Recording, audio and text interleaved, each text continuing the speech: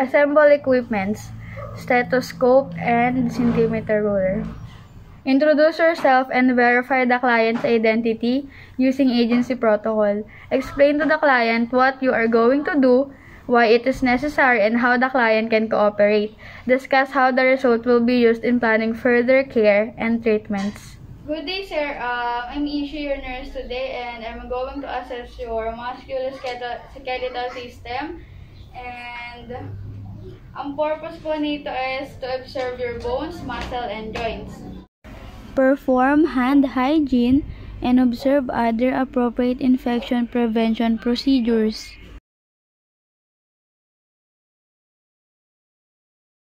Sir, okay naman po ba kayo sa upo niyo po? Komportable naman po kayo kasi mag-start na po tayo ng assessment. Thank you po. Inquire if the client has any history of the following. Sir, bago po tayo mag-start, may ilang katanungan lang po ako sa inyo. May history po ba kayo ng muscle pain? Aggravating and alleviating factors po, meron po ba? Wala po. Limitations to movement or inability to perform of daily living, yung nagagawa nyo po, yung hindi nyo na po nagagawa ngayon pero nagagawa nyo po before. Wala naman po. Okay po. Sir, previous sports injuries, meron po ba kayo? Wala po. Loss of functions without pain, sir, meron po? Wala po. Okay po, thank you po. Nanood ko po lahat yan. Inspect the muscle for size.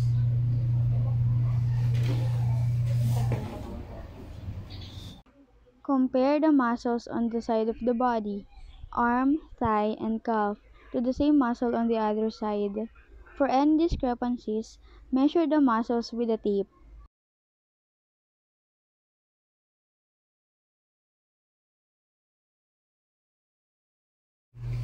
Next is inspect the muscles and tendons for contractures.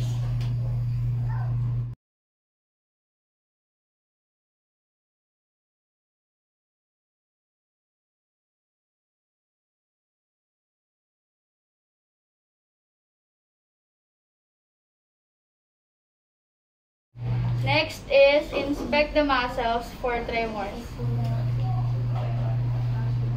Normal findings: there is no contracture and tremors. Abnormal findings: there is contractures and tremors. Next is palpate muscles at rest to determine muscle tonicity.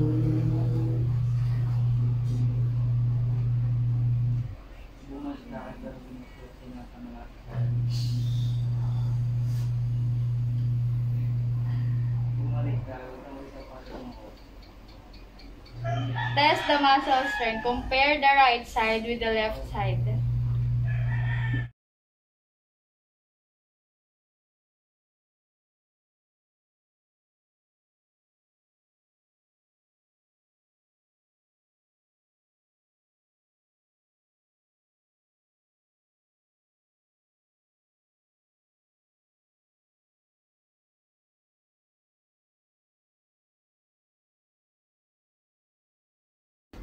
Client turns the head to one side against the resistance of your hand. Repeat with the other side.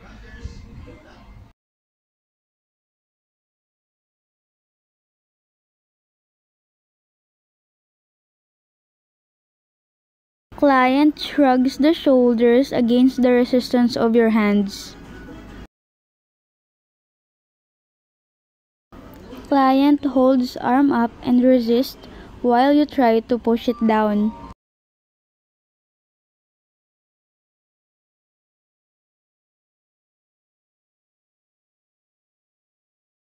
Client fully extends each arm and tries to flex it while you attempt to hold arm in extension.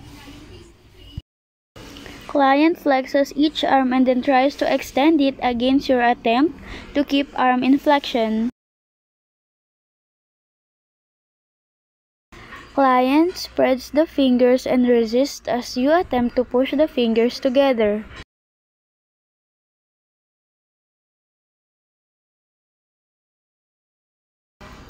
Client grasps your index and middle fingers while you try to pull the fingers out.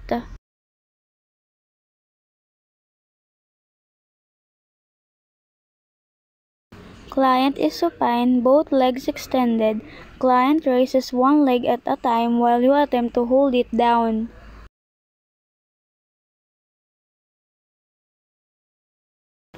Client is supine, both legs extended. Place your hands on the lateral surges of each knee. Client spreads the legs apart against your resistance. Client is in same position as for hip adduction. Place your hands between the knees. Client brings the legs together against your resistance. Client is supine, both knees bent. Client resists while you attempt to straighten the legs. Client is supine, knee partially extended. Client resists while you attempt to flex the knee.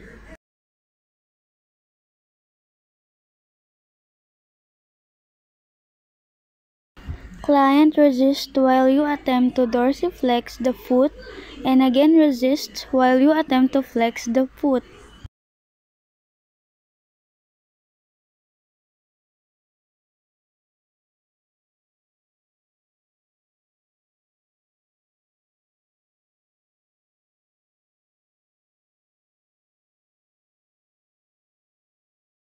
Inspect the skeleton for normal structures and deformities.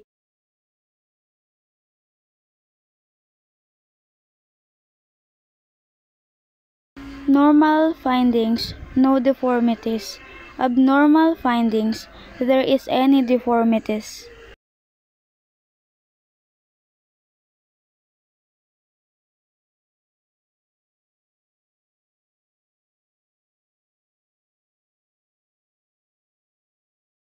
Palpate the bones to locate any areas of edema and tenderness.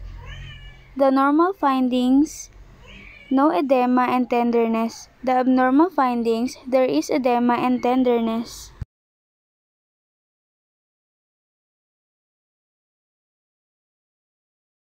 Inspect the joint for swelling. Palpate each joint for tenderness, smoothness, and movement, swelling, crepitation, and presence of nodules. Normal findings, no swelling and crepitation. Abnormal findings, there is a swelling and crepitation. Ask the client to move selected body parts. The amount of joint movement can be measured by a goniometer, a device that measures the angle of a joint in degrees. Document the findings in the client record using printed or electronic forms or checklists supplemented by the narrative noted when appropriate.